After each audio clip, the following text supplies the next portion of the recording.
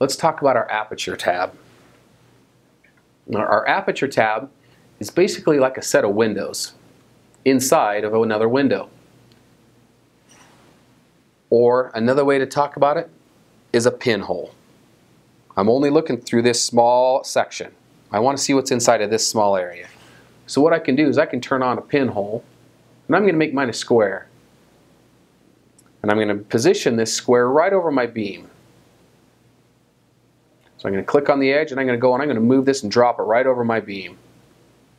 And I'm going to expand it so it covers my area that I'm looking at. So basically now what I've done is I've created a region of interest. I'm interested in what's inside the square. I'm not so concerned about what's outside the square, but I'm using that pinhole or that square aperture to isolate what I'm interested in. So only the information that's inside that square is being calculated now. Everything outside is being ignored. I can change the size, the shape, or the location of that window, or I can manually do it all up in this little window here. Next, this is a feature that Beam Gauge Professional has. This is what's called partitioning. So let's say I want to be able to see two areas of interest at the same time. How do I do that? Well, I'm going to set up a partition right here, and I'm going to move him over here.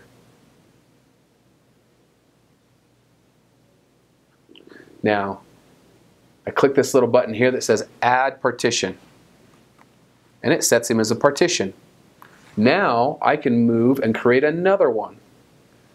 Move my window over here, and I'm going to set a partition here, and I'm going to add. Now I've got two different partitions that I can see detail in one window and the other window at the same time. Now if I want to be able to see results for those, if I want to see a beam diameter, maybe I've got a laser beam in one of each of those spots. If I want to be able to see results of each one of those, I can do that. I can grab my results for my first partition. Now all of my numbers that are being computed are for what's in the red box.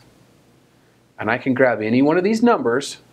Maybe I'm interested in this beam diameter number. If I hold down my left mouse button and I drag that result over, I can drop him inside of that window.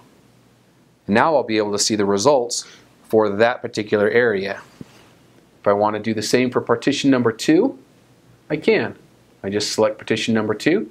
Now my beam diameter numbers are based off of what's in number 2. And I'm going to take this and I'm going to drag it over and I'm going to drop it into number 2. And I can move him. So that's my beam diameter in partition number 2. In any of the results we can drag and we can move them over there. Well, if I get tired of them, then I can just click on it and hit the little red X and it makes it disappear. So that's one advantage that Beam Gauge Professional has over our Beam Gauge Standard, is the ability to do partitions. We can do as many partitions as we'd like to. We've seen some customers using up to 64 partitions. That's a lot of partitions. It's a lot of information, so we recommend you have a pretty high-end computer if you're going to do that. This next menu is called an auto aperture. Auto aperture is an auto-sizing partition or region of interest. We use this to be able to help isolate the beam. And we'll talk about it a little bit more in detail as we go along. But auto aperture is there. It's used to be able to help isolate your beam from any spurious information that's around your beam that you don't care about. So let's get rid of some of these partitions here.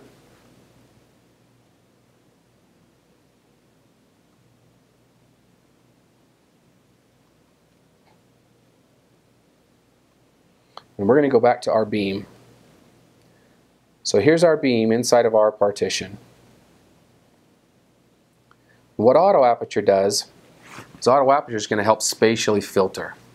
And it's drawn at 2 times your computed beam diameter. So your beam diameter is over here on the very next. So we're going to select a circle. So right now what we're seeing is our beam diameter is being drawn in the mint green color, right around in this pink beam diameter colors. That's, if I were to measure that beam, that green circle would equal these numbers that are being displayed right here. I like to call this my warm fuzzy. This is just showing me where my beam is, how big around my beam is. Okay? An auto aperture quite often is going to help us be able to improve that number. If we use that auto aperture, it says everything inside, just like our wide aperture we're showing, everything inside is calculated. Everything else is thrown away. But this green circle shows me where my number is actually coming from. Got a beam that's running, but we're overdriving our camera. Let's turn off some of the busyness on our screen here. So I'm going to block the beam real quick, and we're going to do ultracal.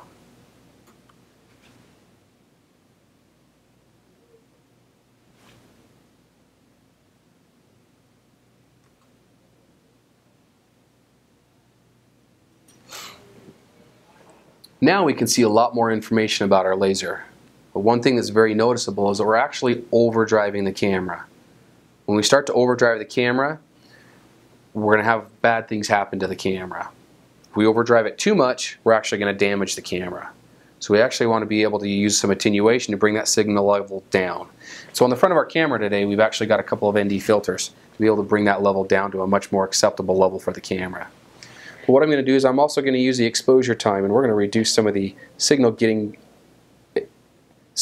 into the software from the camera. So we've reduced that down a little bit.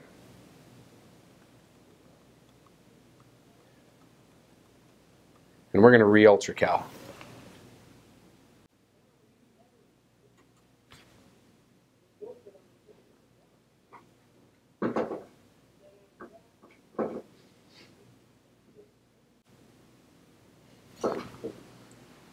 There we go.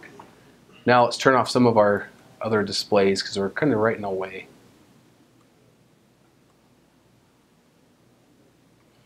So here's our laser. We're able to see our beam diameter is right around where it should be. But if we turn off some of our functions, such as ultracal, you can see our beam diameter goes all haywire. Starts reporting too big. So ultracal is very important, and our apertures are going to be very important. They're going to change our numbers. So right now our beam diameter is reporting way too big because we haven't zeroed the system yet. Once we zero the system, then when we make a measurement, we're only measuring the laser, and we're not measuring the laser plus or minus some of this ambient light that we're picking up. So once we zero the camera like we did with ultracal, you can see that beam diameter is a lot more accurate, a lot more centered around the beam. But if we turn off some of our apertures,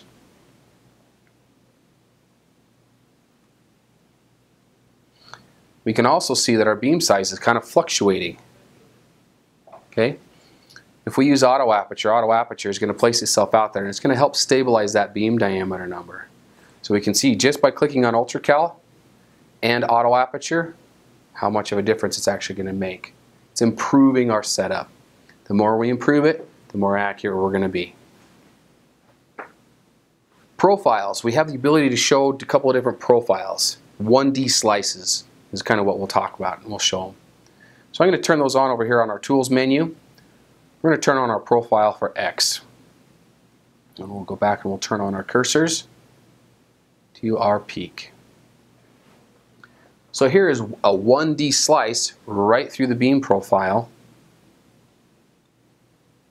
So this beam profile here is the same beam profile that we're seeing across this bottom line. Some people see things in 1D a lot more than they will in a 2D or a 3D.